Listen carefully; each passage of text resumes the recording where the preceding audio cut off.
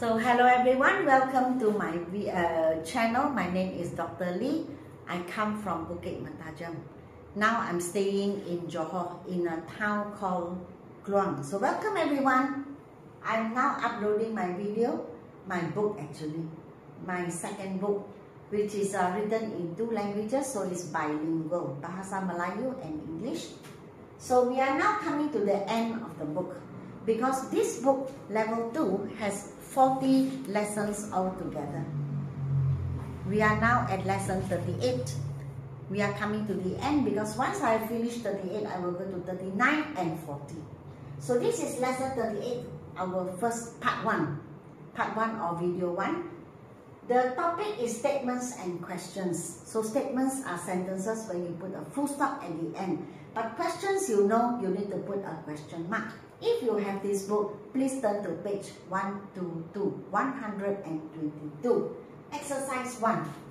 Exercise 1, the exercise is change the positive statements to positive questions. So, he is becomes is he. Can you see? When you change places, you look at is, will, are, have, will, should, had, was, would, can. If all these words are behind a person, an animal, a thing, a place, it is a sentence. You have to put a full stop. But if is, shall, are, have, will, should, had, was, would, can is in front, is the first word then it is no more a sentence. It becomes a question. So you need to put a question mark. So he is sentence. Is he question? You will sentence. Shall I question? So you becomes I. When you use I, you don't use will, you use shall, because shall is used for I and we when we ask questions. When it is sentences, yes, I will, we will is okay. But this is a question, so we use shall. You will sentence. Shall we question? So it can be shall we, it can be shall I. It's okay, don't worry. I don't think should I put shall I or shall we? It depends on your meaning. If you are talking about yourself only, then it shall I. If you are talking about all of us, then it shall be. That simple. Okay? We are sentence. Are you question? You have sentence. Have I question? He will sentence. Will he question? They should sentence. Should they question? It had sentence. Had it question? He was sentence. Was he question? They would sentence. Would they question? He can sentence. Can he question? That's all. Okay, so remember, when you use is, will, are, have, will, should, had, was, would, can, behind a person or behind a pronoun, I, you, we, they, he, she, it, behind an animal, behind a place, behind people, animals, places and things, behind small letters, all these blue color words, you have to put a full stop because it becomes a sentence. But if all these words is, shall, are, have, will, should, had, was, would, can, becomes a big letter whereby you switch places. He, we, you, he, they, it, he, they, he, small letters. Then behind you need to put a question mark because you have changed it to a question, except for I. Now do not think that you write I in the middle of a sentence, it is a small letter. No. I have seen so many students or whoever, they put I in the middle of a passage. No. Where you put I is not important. It must be a capital letter. That is important. So I anywhere is a capital letter. Okay, so remember, if you put all these words as the first word, it becomes a question. Look here. Change to positive questions. So you must becomes must I. So you becomes I. Change places. Again, you can see I is a capital letter. It cannot be a small letter. Okay, and then you put a question mark. So this is a sentence, this is a question. They were sentence, were they question. So you can see that were W is the big letter and then they T is the small letter. She has she?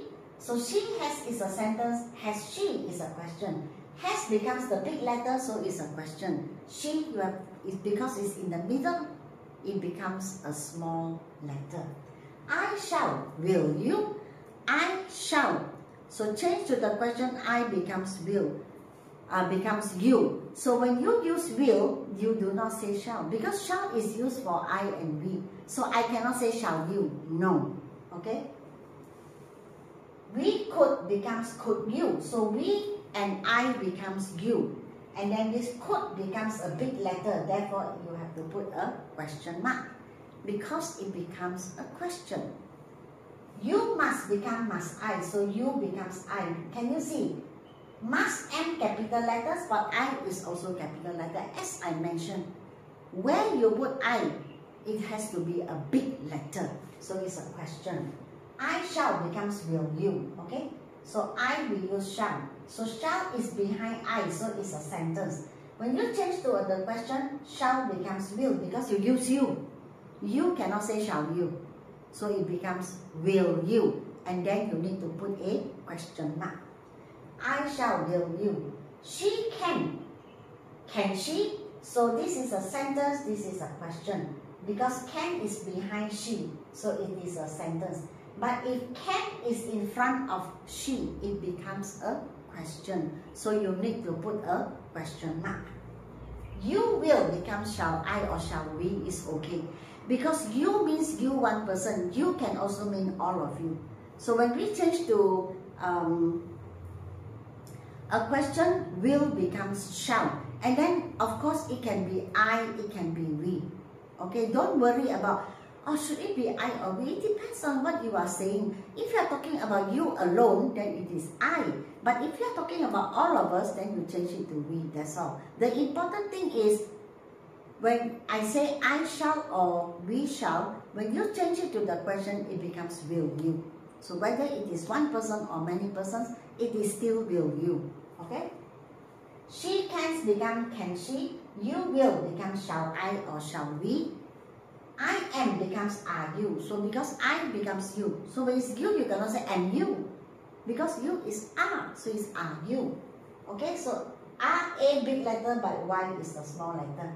It could becomes could it. So it could is a sentence, could it is a question. So you can see that C is a big letter. When it is a big letter, you need to put a question mark because it is the first word. We are becomes are you, or am I is still okay because we are, but we change to are you. I am is the same, are you. Okay? So because you can mean you one person, it can mean you all of you. So exercise 1 and 2, I have already finished. So give me a like, share and subscribe. Okay? This topic is very wide. There are quite a number of exercises. So what I can do is every 2 exercises, 1 video. No choice. No choice. You can see how much is on the whiteboard. Hopefully you can see. But I think if you watch from the computer, you should be able to see all this.